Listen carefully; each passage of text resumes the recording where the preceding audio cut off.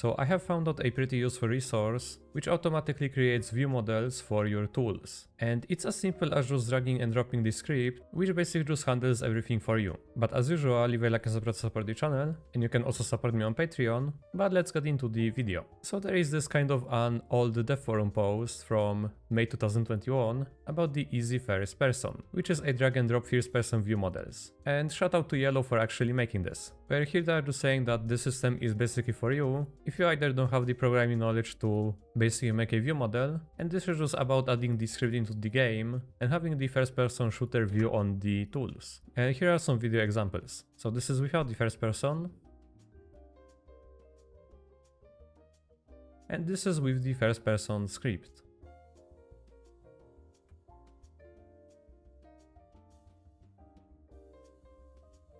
So overall there is more stuff to the script than just it making a view model out of the tool. You can also see that the gun has a sway, as well as view bobbing and an additional stuff, for example like the whenever the person is landing. And there is also a comparison for R6, where again this is without the first person, and this is with. So this is both compatible with R6 and R15, which is pretty neat. And you can also press on this link, which is going to take you to the EasyFirstPerson test, which we are going to check out in a minute. But there is also a link to get the model, as well as the features, which is the mentioned R6 and R15 compatibility. It doesn't override animations. If your tool plays animations, they will still affect the view model arms as expected. It's also fully customizable. You can easily pick and choose which sway camera methods are applied.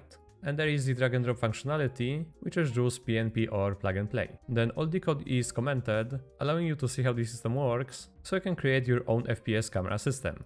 And I wish more developers did that. But anyways, it also automatically applies the view model system whenever you go into the first person view. Then you have the ability to customize the transparency of the view model arms. And it's also designed to interfere as little as possible with the pre-existing systems in your games. And then there is the open source project, and then the portfolio of this person. So that's the Devforum post, and let's see the game example, and then we are going to move into Studio. So here I am in the EasyFirstPerson test, and let's just see how it's going to work if I just go into the first person. So I'm not releasing any changes, except basically my arm and the view bobbing and the landing. One thing I wish that this script did is that it wouldn't move your mouse downwards and basically just keep it in that position. If I just place it on the horizon and basically just jump, you can see that it moved my camera a little bit downwards, but it's still pretty nice. But let me actually just pull out some of the tools, like the knife, and just go into the first person. And I actually do have the knife in my right arm. And you can see that this is an actual view model because of the arm basically just sticking into the screen. Then we have the different stuff like the test pistol, which has a pull-out animation. And I can actually just shoot. Then the test rifle. And I think the arms either have an animation or might be connected with an I key constraint. And then there is a stick, the R6 gun, and a riot shield. And here you can clearly see that it's also doing the animation while walking. If I zoom out, you can see that it's basically just keeping it still, but the view model either has a custom one or it's using my night walk. And same goes basically for all of the other tools. And this is me jumping with the riot shield. And let's also quickly check out the sway again. So basically this is just the sway on these tools.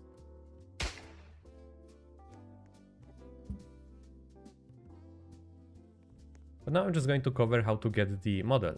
And it's going to be as simple as just pressing onto this link. That's going to take you to the Roblox Creator Hub. And I already own this item, but you would just press on this button, which would say get model. And if I go into Studio, and once I get the model, I should have it under my models in the inventory on the toolbox tab. And I do in fact have it right here. So I can just insert it, and this is going to be the model, where if I go to the folder, it's going to have the readme script and the EasyFirstPerson local script as well.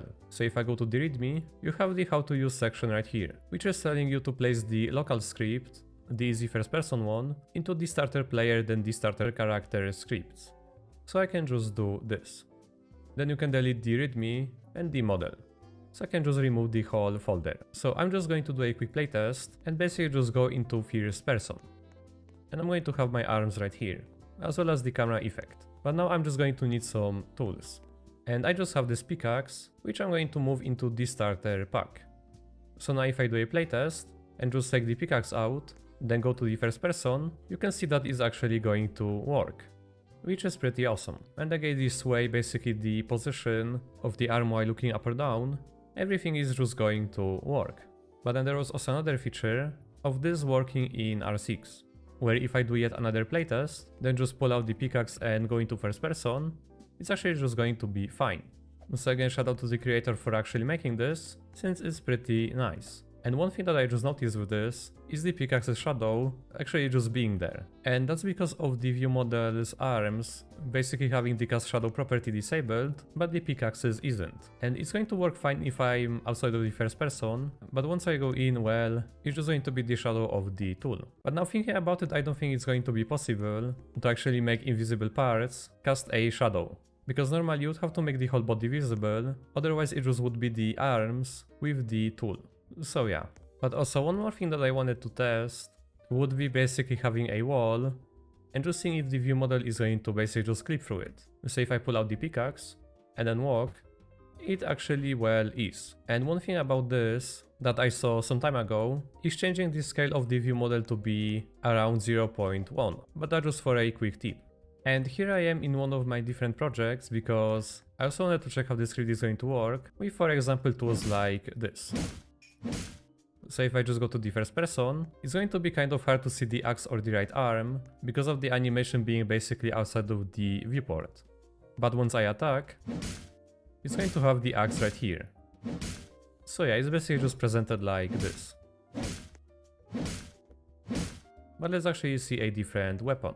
It's going to be the starter sword right here. And the view bobbing basically just makes it as if you were to walk with a proper sword. Let me just attack right now.